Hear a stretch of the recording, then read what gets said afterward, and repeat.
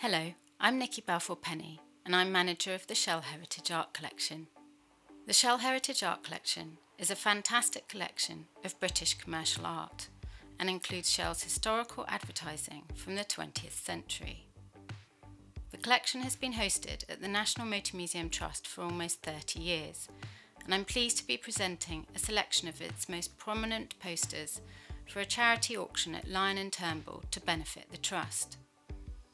The posters offered for sale are from Shell's popular advertising in the 1930s and 50s.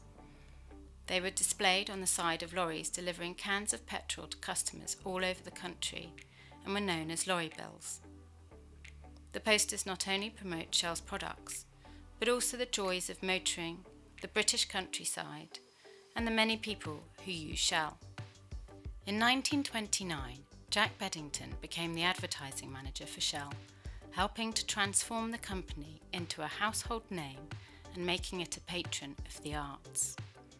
Beddington lacked previous experience of advertising, but with an eye for talent, he became one of the most revolutionary figures in British historical advertising. Under Beddington's direction, a list of prominent British artists and designers were commissioned, such as Paul Nash, Ben Nicholson, Edward McKnight Kauffer, and Duncan Grant. Beddington also sourced a host of new young talents, helping to launch the careers of names such as Graham Sutherland, Leonard Rosman, and Richard Guyot.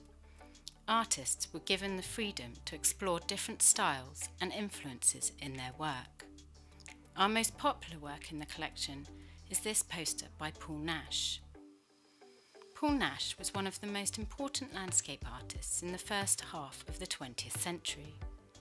Nash produced 3 lorry bills for Shell, all of which echo his change in style from abstraction to surrealism. This poster is a great example of his surrealist work.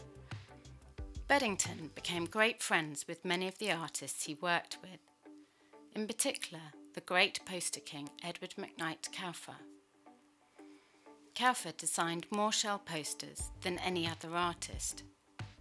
In 1935, Paul Nash stated that Kauffer was responsible above anyone else for the change in attitude towards commercial art in this country.